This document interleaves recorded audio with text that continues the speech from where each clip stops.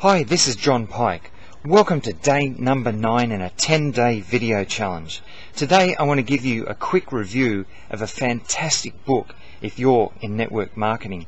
It's actually changed a lot of the way that I view prospecting, and I highly encourage you to grab a copy of this book by Eric Worre, Go Pro.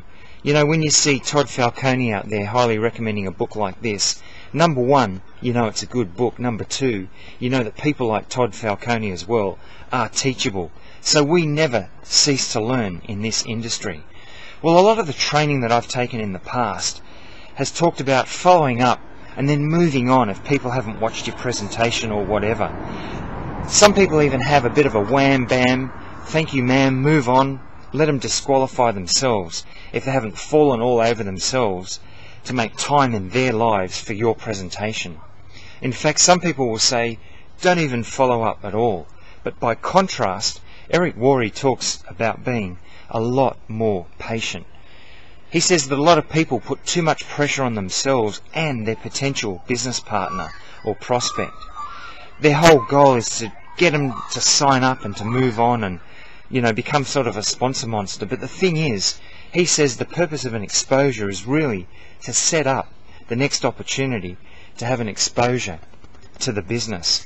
And the goal needs to be education and understanding, not just to sign someone up straight away. It takes a bit of time with many people, and we can actually leave a lot of people behind in our wake. I actually heard something very interesting by Stephen Covey, who said that fast is slow and slow is fast with people. If you're too pushy, you'll push them away.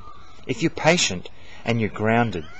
Eric Worre says it takes as many as 4 to 6 exposures for people to eventually join you in your business. And if you're patient like that, you'll actually set yourselves apart in the industry.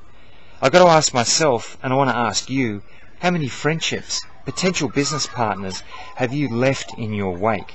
Yes, it's true, some will, some won't, so what? Next, someone else is waiting, whatever. But that applies to people that just don't qualify for the business at all, that aren't interested in becoming entrepreneurs. But if someone's busy, give them a bit of space, give them a bit of time. How much prosperity have we left behind? Let's focus on these two things, strengthening the relationship and building the friendship. As Eric says, keep your urgency, but have patience. Again, this is a great book. Go ahead and grab it. I'm going to give a plug now that you go to networkmarketingpro.com and you can actually sign up and get this guy's training. Industry leaders get this guy's training. This guy speaks to 7- and 8-figure earners. He's an 8-figure earner. I reckon I'm going to listen to what this guy says. What about you? The choice is ours. Well guys, hope this video has been good. If you've got value from it, feel free to comment, share, give it a like, both on Facebook and also YouTube. And I'll look forward to catching up with you in the next video. Before then though, feel free to go ahead and also opt into my training at training.johnrpike.com, and I'll look forward to catching up with you in the next video.